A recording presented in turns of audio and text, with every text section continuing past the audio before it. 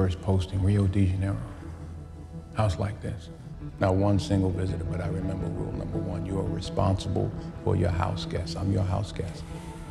It's been a little bit since you've done a movie out of South Africa. I'm curious if you experienced a lot of difference between working out of there now and then. I've never done a movie out of South Africa. Oh, you haven't? Pride Freedom was shot in Zimbabwe.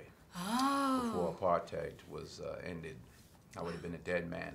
That was 87 when that? 86. 86. Mm-hmm. Did you feel any kind of political, themes when you were kind of working out of South Africa this time? You know, Cape Town is predominantly colored, which is the mixture of Cape Malaysian and African and Indian and white, and I think it's 54% colored. So it was a whole different dynamic then. It's a whole different dynamic than Johannesburg. But I had been to Cape Town in '95 and to Johannesburg in '95, and it feels completely different. You have a whole generation of kids who don't even, apartheid is something they've been taught about. Yeah. 20, 21-year-olds that haven't experienced it yeah. to the full extent. What was kind of your favorite day of shooting? What was your favorite kind of setup? I don't even think of it that way. I mean, I don't say, oh, this is a favorite day of mine.